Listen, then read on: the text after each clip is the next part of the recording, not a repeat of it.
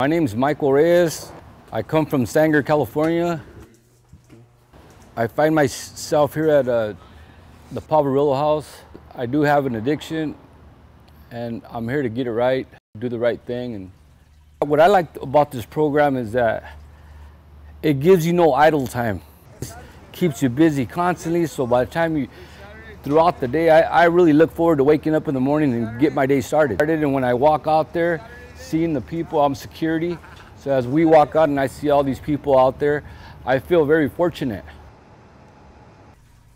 I look forward to completing this program, being received from my family with open arms.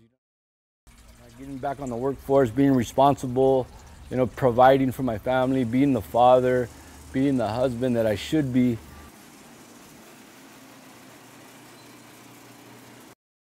I derailed, but, God forgive me, but I'm trying to get it right. What everybody has in common here at the Poverillo House is the issues in life, the addiction that we have. Everybody has addictions here. Everybody, has problems. Everybody's trying to get through it. It's a good group of people here. The way I identify with this program is everybody here got addictions, man.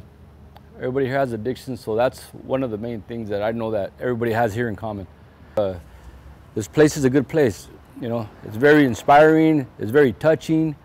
To see the people that come through here and stuff like that. It's a good place. Not only that, but we go to AA, we go to NA. You're surrounded by people with different problems, different faces, different places, people from all different backgrounds coming together under one roof. It's a humbling process. I hate to say this, but it's inspiring to know that I'm not where I was. I'm not the man that I should be, but I'm glad I'm not the man that I used to be.